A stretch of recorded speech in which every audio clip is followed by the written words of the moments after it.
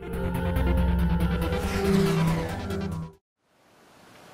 think it's interesting that sometimes we forget as a city that we are one of the oldest cities in the entire United States. And it's interesting that in the course of the over 200 years as New Orleans existed, we've weathered countless catastrophes.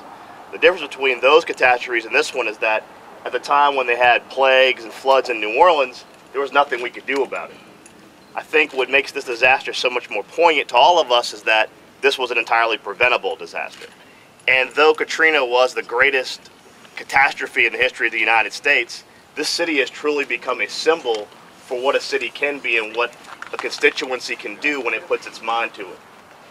There were really serious people that lost their lives in this incident because we all thought it was safe after Katrina passed, and because we all went to sleep. You know, we thought, well, we dodged a bullet again.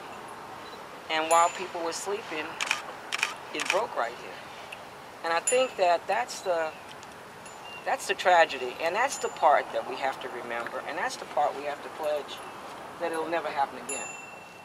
We pray, God, that on this day, as many remember this largest national man-made disaster, God, we pray that you look down upon those families who lost those loved ones.